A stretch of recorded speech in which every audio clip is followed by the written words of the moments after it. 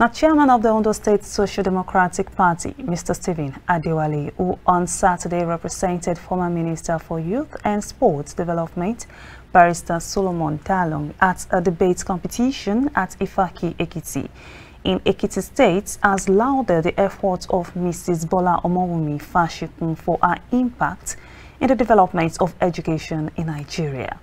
Stephen Adewale applauded the convener at Methodist Girls Grammar School, Ifaki, Ekiti, the venue of the inter-school debate and quiz competition. Our correspondent, David Awokwetu, was there and he reports. Methodist Girls Grammar School in Ekiti has emerged winner among 5 other secondary schools after a school debate organized by Bola Fashikun to mark her 50th birthday anniversary as Adladorf High School came first in the quiz segment. The standard of education in Nigeria is falling.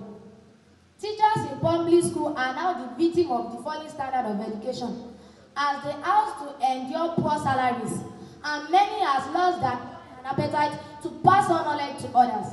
A town's encounter with a student adjourned to be a doctor does not generalize the notion that Nigerian graduates are failure and standard does fall. The event, which took place on Saturday at Methodist Girls Grammar School in Ekiti, is organized to impact the society positively. Bola Fashikun is one person who, right from cradle, right from childhood, has always been a person who is passionate about giving back to the society. And attaining that golden jubilee of 50 years on earth, we know it's no small measure. She just looked at it that, okay, what do I do? Instead of going to a club, instead of going to perhaps a seaside to organize party, she just decided to say, look, the best thing I can do is there are people who are down there who, as little as WAEC fee, as little as NECO fee, they can't afford for their kids, and their kids have that innate skill. They are yearning to go to school, and she said, okay, what do we do? Let's go to the schools, let's go to secondary school and bring them together. Yes, in as much as we want to give them this scholarship, let's also let them know that you must strive to attain academic excellence. Ondo State Social Democratic Party Chairman Stephen Adewale, who at the occasion represented former Minister for Youth and Sport Development, Barrister Solomon Dalong, says a program like this would make the youth become a better person in the society. The impact of a program such as this cannot be overestimated. You know, in Nigeria, when we gained independence in 1960, our leaders at the time recognized the importance of inter-school debate. And that's why when they introduced the first National Development Plan in 1962, they made it clear and they made it compulsory for all the secondary students, public secondary schools at the time, to ensure that they carry out a program such as this. And you will see it in our society. The leaders that we had, the best of the leaders at the time. But unfortunately, over time, we have abandoned some of these laudable projects. That's why we have to appreciate the convener of the program, and we also want to encourage them to ensure that the program such as this is not limited to this community. It should be a statewide project.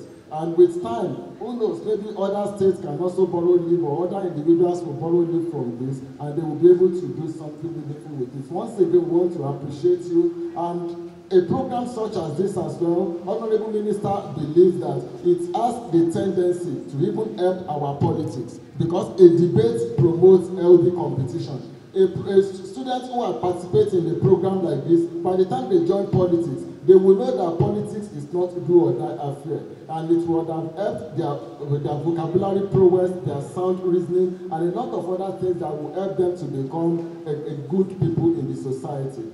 Governments are again reminded to encourage the youth and provide learning facilities for various schools in the country. But we all know ASU is on strike, ASUP on strike, NASU on strike, our tertiary institutions shut down. We all know even what our secondary schools are like.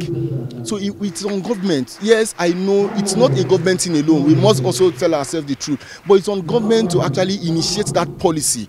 One thing we have in Nigeria is actually formulating policy. Implementation is what we don't get right. If government can actually have that political will to say, look, we must do well in our education sector. This is the policy we want to go by, and go on to implement it to the letter. I think it's just a very simple thing. We all travel out of this country. We see the way the education sector is. Why can't we replicate such in our society, even much better than what we have? As far as government is concerned, It's about taking responsibility of not just the total package or total control of education.